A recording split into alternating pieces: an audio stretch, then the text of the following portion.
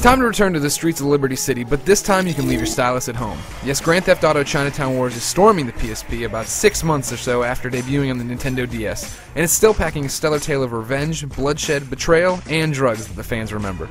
Here you'll play as Wang Li, the spoiled rich son of a triad leader. After his father's murder, Wang returns to Liberty City with plans of dropping off an heirloom and getting out of Dodge. But he's soon waist-deep in escort missions, assassinations, and every other crime under the sun as he tries to track down his father's killer.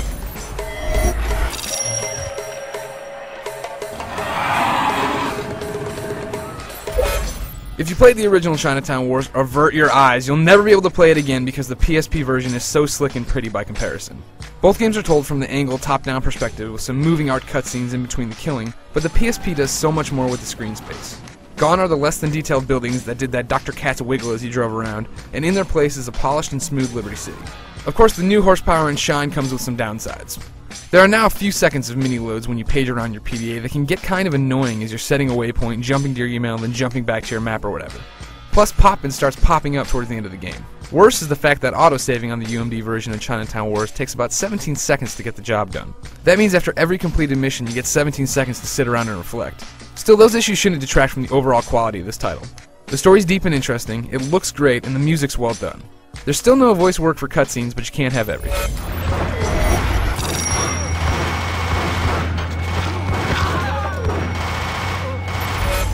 And now we come to the heart of the matter. What makes GTA outstanding? Well, beyond the story, it's the gameplay. Namely, the sheer amount of stuff to do.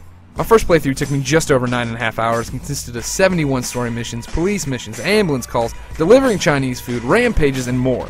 This little GTA game has everything you'd expect out of its console brethren and so much more. One of the things that you won't find in GTA 4 that rocks in Chinatown Wars is the ability to buy and sell drugs. There are dealers all over Liberty City that each specialize in a particular drug. Ecstasy, weed, coke, and so on. You can buy from and sell to these guys anytime you want, but your best bet is to wait for email tips. Learn that someone's selling their supply cheap, and you should swoop in and grab it all because eventually you're going to get a tip that someone's desperate to buy whatever you just picked up. It's like the stock market. Buy low and sell high. I'll tell you right now, if selling drugs was this easy and this much fun in real life, I'd be on the street corner right now. Of course you have to worry about the cops busting you and taking whatever you have on your person. Anything stored in your safe house will be fine. But Chinatown Wars has a unique way of dealing with the popo. Rather than having to evade the cops and lose your wanted level, here you just need to ram them off the road. It's refreshing to finish the main part of a mission, have a billion cops on your tail, and not feel like you're screwed. This knockout plan means that you always have a chance of getting away. As nice as the new cop system is, there are still some familiar issues with Chinatown Wars. For starters, just like every GTA game before it, I'm still not a fan of the lock-on system here. Holding the right shoulder button locks onto bad guys, but it can be pretty brain-dead about which one you should lock on to. Yes, you can switch targets with a D-pad, but that's a lot to ask when bullets are flying and you're holding onto your last sliver of life. Also, it's clear that this game wasn't primarily designed for the PSP, namely there's still all those touch minigames here. Since there's no touchscreen in the game, you're just using button combinations, and for the most part it's alright, but there are some instances when it takes you out of the experience. It's one of those things that was fun and quirky on the DS, but here it sometimes feels like a stumble. Again, those are minuscule gripes. The majority of missions provide you with an excellent story and some really cool quests. The PSP version even gets exclusive missions with an up-and-coming reporter, Melanie Mallard. And these are some of the coolest tasks and one of the most rewarding storylines in the game. Without ruining it, Melanie's story is funny, entertaining, and unexpected. One of her missions has you driving around, tossing out a new drug at junkies, and then watching them go zombie crazy as they're all hopped up on the stuff. That's awesome.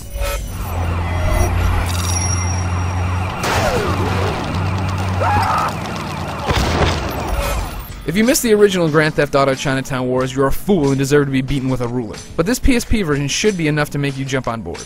It looks fantastic, it has a bunch more content, and the game itself remains great. I know I always say head to IGN for the full written review, but this time I really mean it. I haven't had the time to touch on the exclusive content you can get from the Rockstar Social Club, the multiplayer options, the ability to trade in-game stuff with online friends, and all the other hidden gems in this game. Simply put, Grand Theft Auto Chinatown Wars is really, really, really, really good. Like, for real. Go get it, but read the full written review on IGN.com first.